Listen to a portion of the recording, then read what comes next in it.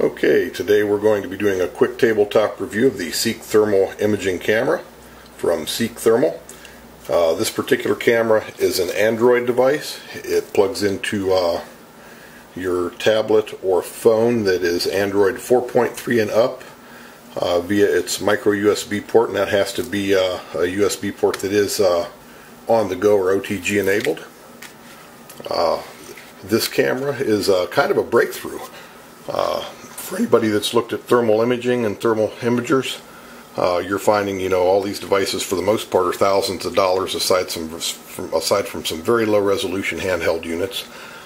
This camera actually has a 206 by 156 sensor array, which is pretty good sized as far as entry mid-level consumer products. And the big breakthrough is that it's available for $200, which is just remarkable. So we'll go ahead and do a review on this. You open the package, it comes with a nice heavy-duty carrying case and the Seek camera. This camera, like I said before, is micro USB. It's also pretty well built, with the casing being magnesium, so it's should be pretty durable, aside from the connector, which may be a little bit frail.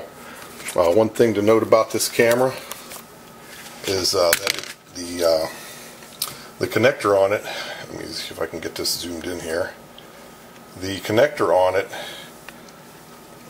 does not rotate. It's a fixed connector, so basically what this thing likes to be plugged into is a device where your long flat side of your micro USB is facing the front or the back of the phone, not the side you look at, but the back of the phone, and with a connector on the bottom. It works best that way, so it would be mounted like this at the bottom of your camera. If you have a side port or use an armored case like an OtterBox, what you might find is that you need an extension cable to be able to use it, which can be a little bit cumbersome. So what we're going to do is I've already downloaded the software onto a Android tablet, and we'll plug this thing in, and I'll give you a quick demonstration of the software and what this thing can do. Okay, as I had previously mentioned, we're going to be doing a demo of the Seek camera on using a tablet. In this case, what we have here is a Samsung Galaxy Tab 3 running Android 4.4.2. Of course, here's the Seek camera. You can tell it's got a pretty nice little carrying case for it. So we'll go ahead and pull the camera out and flip this over and plug it into the micro USB port. Now, I do have a protector on this, but it doesn't have much, doesn't have a lot of room where it's interfering. Okay, so the camera pops up. Now, what I have here in this case, you're looking at an image of my foot. There's where my foot was on the floor, heated up. So what you're looking at is the main display panel for your Seek camera. Basically, you can just use it to monitor. You can also record videos and take still images. Still images are saved as a Jpeg, and your videos are saved as MP4s. Right now, we'll run through the options first. And looking at the options, temperature units I have set to Fahrenheit. Color palette is it gives you a lot of choices here. Now, right now I've been playing around with the white, hot, black, cold. I'm going to run through and name off the other color palettes that this thing can show you video in. Okay, we have white hot, black hot, iron, cool, amber, indigo, and I'm going to say Tyrian. It might be Tyrian. I think this is the standard, by the way. Glory, which is red, white, and blue. Go USA, right? And lastly, Envy, where green is hot. Looks like you wanted to swipe the screen there. So we're going to go back. Actually, we'll go back to what I believe is a default, and we're going to save that. Okay.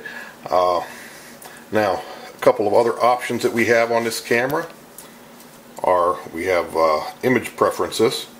Aspect ratio, it gives you a choice. It gives you 4.3 or 16.9.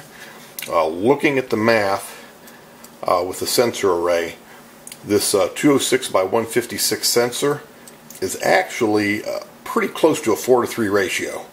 So in my thoughts, and this may be wrong, but I'm thinking if you go with a 16 by 9, you're actually not going to be using the full sensor array, or it's going to have to extrapolate in a less than fairly square method. So I'm thinking that the 16 by 9 may not be that usable of a ratio. Maybe Seek can correct me if I'm wrong. Watermarks. You have a choice of several watermarks that you might find a value. You have date and time, which you can turn on. It'll display in the upper left corner in red on your screen. You can plug location on it. I haven't used the location function, but it can embed and put your actual GPS coordinates, I guess, on there if you want to record where it's at or save that data with it. And if you're proud or you want to make Seek proud, you can put the Seek logo on the bottom right of your screen if you like to advertise. I do not, so we're going to take that back off. We will turn the date and time on for right now and back out of this menu. Other than that, you have your terms and policies about. That's all that that's all that's in your settings menu. Okay, going back out now, you can see we have the date and time up at the top. Again, my feet are hot. Okay, now what we're going to do is I'll go through the rest of the features on the film. Basically, right now, you see on the bottom right, you have a little camera lens icon. You have 4 modes that this thing will normally display in. Right now, we're looking at just basic camera mode. I have another mode where it will put a spot in the middle of the screen, and it will tell me what temperature it is that I am. Whatever's behind that spot. In this case, my foot's about 77 degrees apparently. Just one thing on the temperature measurements on this camera. I did test it out with a laser pointer, an industrial camera for measuring temperatures of piping and stuff like that. Going from freezing to about 300-400 degrees, kind of hard to get it to correlate. It would bounce around, 10 to 15 degrees apart, or maybe, spot on to 15 degrees apart. So I don't know if this is how accurate this calibration is on the temperature on this, so I wouldn't use it to take your baby's temperature. Okay, next we have a high-low mode where this camera will go and basically show you whatever's the highest and lowest spot on the screen. In this case, we have the cat. So you can see he's the high at 84 with the carpet being 64 in the background. Another feature we have, and the last mode, is actually a threshold mode, where basically it's going to give you a grayscale image, and then you can set either above, equal to, or below a certain temperature. Now the temperature range on this is pretty extreme, 475 down to -5. By default, when I first got the camera or this loaded software, 80 degrees was the default. So basically what it'll do is it'll take the threshold temperature and colorize either above, whatever's equal to, plus or minus a certain amount, or below. So in using that function, I can go over here again. We'll go back to the cat, and you can see exactly where he's above 80 degrees at. That could be real useful for finding hot spots where you know what the background temperature is supposed to be on something. Now, as I'm going around, I'm looking at the oven, which I have set to warm, so it's not blazingly hot, but there you go. There's where all the heat loss is coming out of the oven.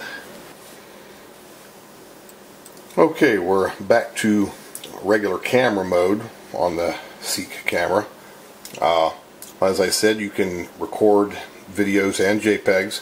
One other neat feature, let me see, this is maybe a little bit hard for me to do, that this camera has, is that it has a mode where you can select, up here we go with the orientation thing on this thing, where you can select to see both the camera in your device and the Seek camera's output at the same time. Now looking at this, you'll notice that things aren't exactly matching up, and the reason for that is this Seek camera has a 36-degree viewing angle.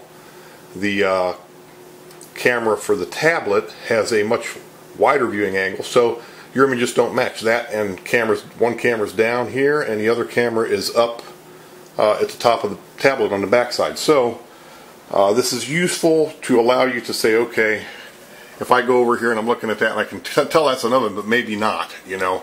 If I can't, well, I can give you an idea of what I'm actually looking at so you can correlate your image.